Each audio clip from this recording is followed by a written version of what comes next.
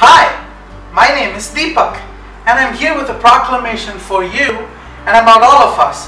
What is that proclamation, you ask? It's that everybody can cook. Yes, you heard it right. Everybody can cook. That's right. If you know how to cook and if time has always been a bottleneck for you to cook at home, then I'm here with some recipes and ideas that will get you back in the kitchen cooking. If you're new to cooking and if you're a new student who's trying out adulting for the first time and is struggling hard to eat good food and make ends meet with the minimum salary that you make while you're a student, then you're in the right place. All my recipes are cheap, easy to make, and it's not that difficult at all to get great tasting food from humble ingredients. That's right, you can cook. Canned foods, boxed foods, jarred foods, and even frozen foods are awesome to have at home. We're not running a restaurant and this is fresh enough for us. It's better than getting a takeout or even going to fast food and getting a meal or two. You can cook with the help of these because they are already half cooked or blanched, and that would greatly reduce the time of cooking and make your recipes really easy. So when you have canned food, boxed food, jarred food and frozen food at home, then you don't have to worry about making easy recipes at home. So let's see, what do we have here today? Today I have a box of rice-a-roni. This is instant rice. All you need to do is look at the package directions and make the rice. Then let's see, what else can we do to go with the rice? I have some sweet corn here and I have mushrooms. We could pair mushrooms and sweet corn and make a nice gravy to go with that rice. All that we need to do is make them, and it's really quick. Let's see how we do that. Okay, first things first, let's cook the rice, and then in the meantime we could make the gravy. When you open this packet of rice-a-roni, which is wild rice and long grain, you also have a seasoning packet inside it. Make sure that you include it and cook the rice as per the recipe as given behind the box. So this recipe calls for 1 2/3 cups of water and 1 tablespoon of butter or margarine. I personally prefer the flavor of good olive oil, extra virgin olive oil, so I'm going to substitute olive oil in place of butter. So what I'm going to do first is empty the entire contents of this package into it, and you can see how the rice is. This long grain rice as well as wild rice, which is black in color. It has a nice taste to it. And then I'm going to take the contents of this package and then dump it all in there. And then this is 1 2/3 cups of water that I have already measured. I'm going to add that into that. And finally I'm going to add about 1 tablespoon of good quality olive oil. I'm just going to eyeball that 1 tablespoon, and that to me looks good enough. Alright, now I'm going to set this entire thing into my rice cooker and put it in the white rice cooking mode. That is enough. If you don't have a rice cooker, you might as well use a pot or a pan on the stove and then use the exact same method that is given behind the box. It says that it takes 25 to 30 minutes for the rice to cook, and that is ample time for us to make a mushroom and sweet corn gravy. So pip pip.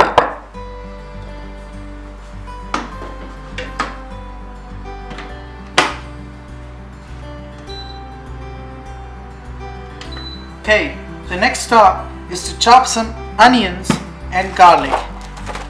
For 1 can of mushrooms and half a can, I'm only going to use half a can of this sweet corn and put the remaining half in the fridge for use for tomorrow. I'm going to use 1 onion and as much garlic as I like. I really like garlic, so I'm going to use about 4 cloves of this garlic, and this also is peeled and ready for you to use, and this kind of garlic is available in the supermarket and they stay well in the fridge as long as you keep it in the fridge and not outside. Okay, let's start with the onion. The onions are done. I'm going to move them aside, and next I'm going to prepare the garlic. So I take another chopping board. If you don't have another chopping board, just transfer the onions to a new container, and then you can use the same chopping board. I'm going to take 1, 2, 3, 4, yeah, 4 cloves of garlic. And I feel that the best way to chop garlic is to first crush it. 2. Yeah, once you crush it, it becomes flat enough for you to hold it, and then you can do a rough chop.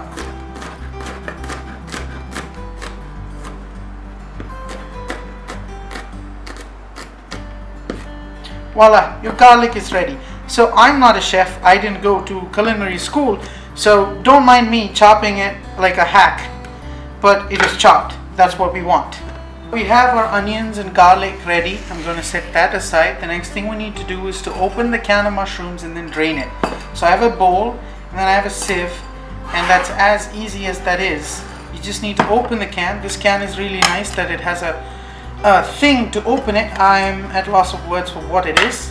Just open it, and there you have mushrooms, big chunky ones.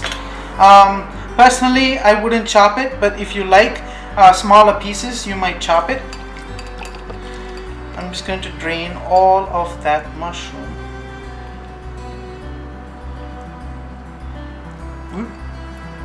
Yeah, got almost everything. And the next thing is to open this can of sweet corn. Alright.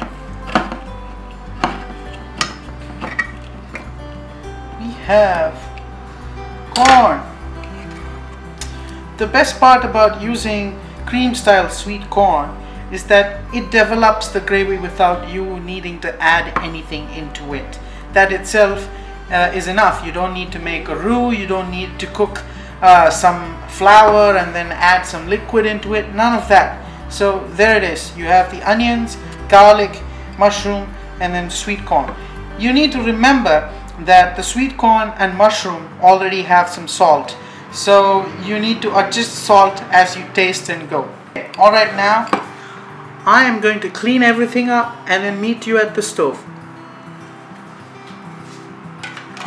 I have a pan here, and I'm just going to add about 1 tablespoon of oil. I just eyeball it, and I just want the oil to get hot. And in the hot oil, you should wait until the oil is a little hot.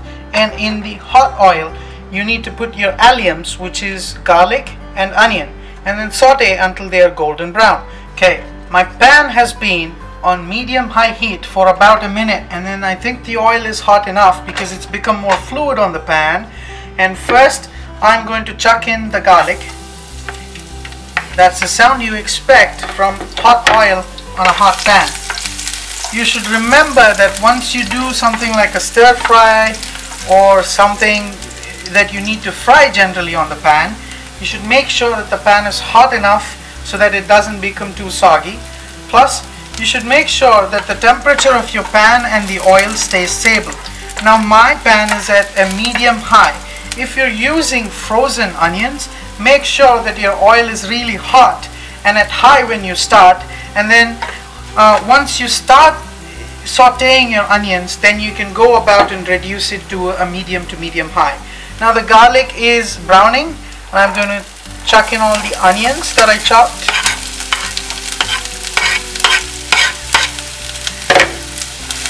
Ooh, that's a nice smell. And I'm also getting an awesome smell from my rice cooker where that rice is cooking. It's almost done. It has 5 minutes. And then by the time we finish with this gravy, that rice will also be ready, and we can happily eat. Yum. So I'm going to cook this till everything turns golden brown.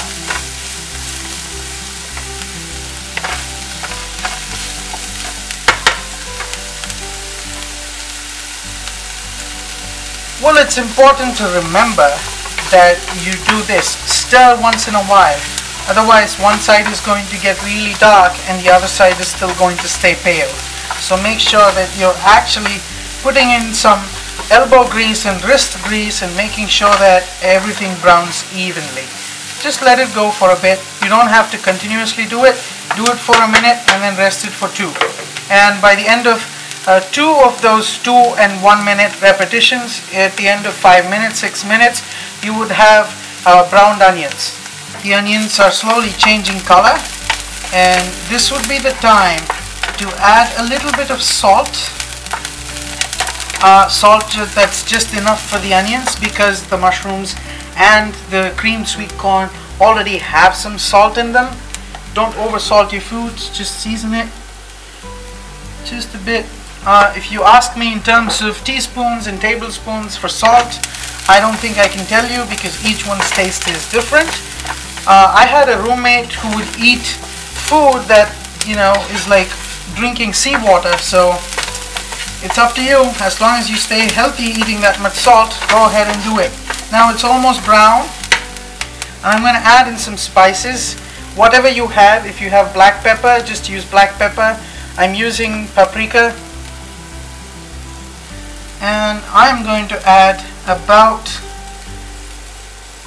2 teaspoons to 3 teaspoons of paprika now, because I really like the heat. If you don't like the heat, don't add that much. Just add about a teaspoon.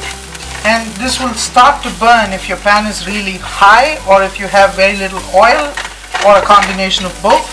But you do need to cook the spices a teeny bit before you add anything else.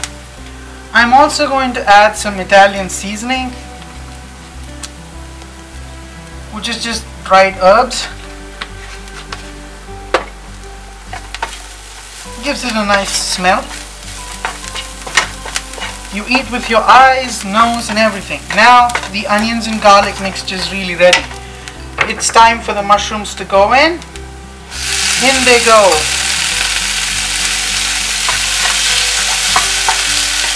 Again, if you want to chop it up, you can chop it up. I really want chunky mushrooms, so I'm keeping it. Because these are canned mushrooms, they're already far cooked. They're not going to become really soggy. But if you use fresh mushrooms, make sure that your pan is wide enough, or otherwise it's going to leave a lot of water, and then your gravy is going to be really runny. That's not what we want. So just saute it until everything warms through.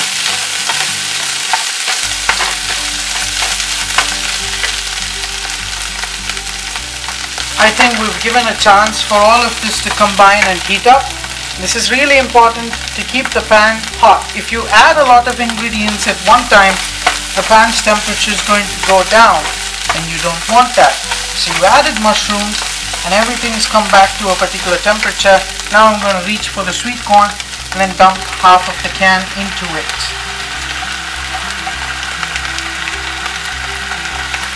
I'm going to quickly stir it in.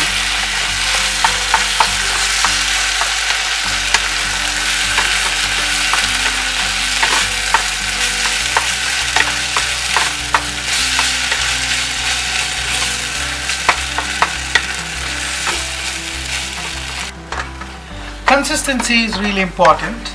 The starch in the corn actually has gelled together, and there is not much of a graviness to it.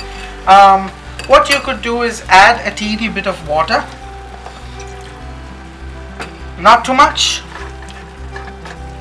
and then adjust the consistency.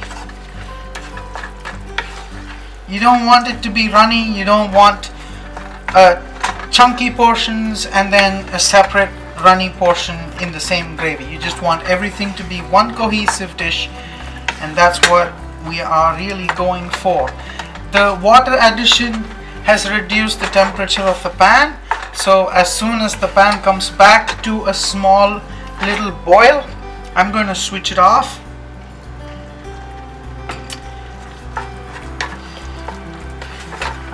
And we're almost there. I think the rice is ready. I just heard the rice cooker chirp. You see, it started boiling again, and that's it. I'm going to switch off the heat, and let's go do the plating there. Alright, it's time to eat. Oof.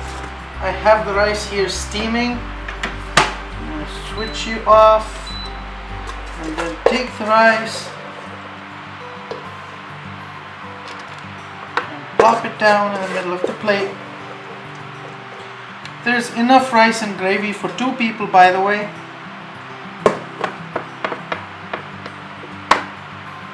And then I'm going to make a small divot.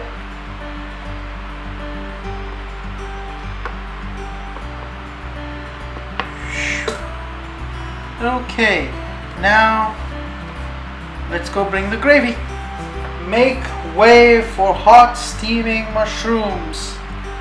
That's mushroom, corn, and a gravy. That was as simple as it gets. It smells really nice. I wish that we could transmit smells. Okay,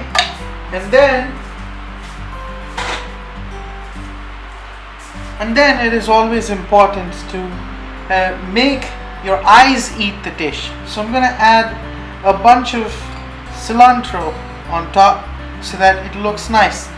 That's it.